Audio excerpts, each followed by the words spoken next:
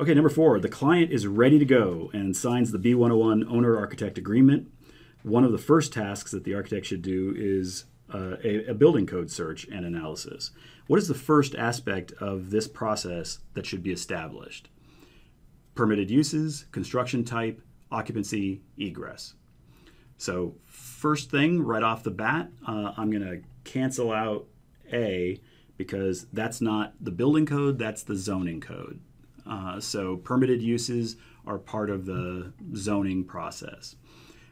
So one quick aside before I move on. One of the things to remember is most of these terms are national terms and get used across the board everywhere. Every once in a while you'll find zoning code will not use the specific term permitted uses, but the vast majority do, to the point that NCARB will actually use that term. The other one that I used earlier, FAR, floor area ratio, for example, in Chicago, it's actually,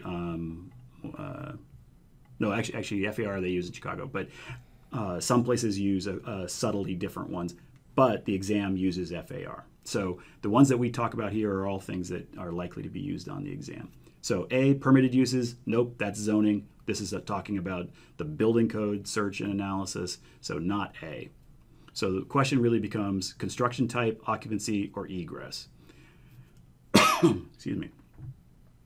Well, egress is an important thing to understand and is going to have a very quick and powerful impact on design thinking, but you can't really have a conversation about egress until you know the construction type and the occupancy.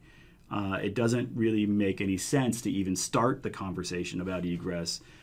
For example, let's say we're doing a hospital, and the hospital, if you figured out what the egress pattern was, and then you figured out that, okay, we're going to do it out of wood 2x4 construction.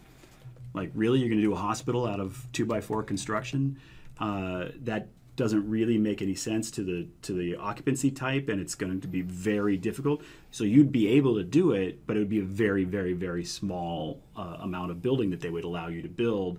And then you say, well, okay, maybe we'll do it out of concrete. Well, now you could probably build as big a hospital as you wanted, right? So the egress patterns will change dramatically given the construction type and the occupancy. So unfortunately, not egress. That'll come, it's important, it'll come soon, but the first thing we're going to do is we're going to look at occupancy. It's sort of obvious. It's so obvious that probably a few people missed it because it just seems like it's sort of construction type would be the logical place that you would go. But you can't really have a conversation about construction type until you have nailed down occupancy. Now, the example of hospital is a pretty easy one. There will be a hospital construction type, occupancy type. So not all of them will be that simple. For example, let's say you have retail on the first floor and multifamily above.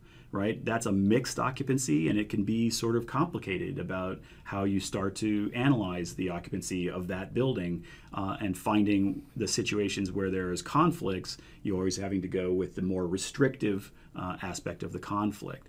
So understanding the occupancy is by far the most important thing to get done first. Then the second thing you're going to do is you're going to make your best guess as to what sort of construction type.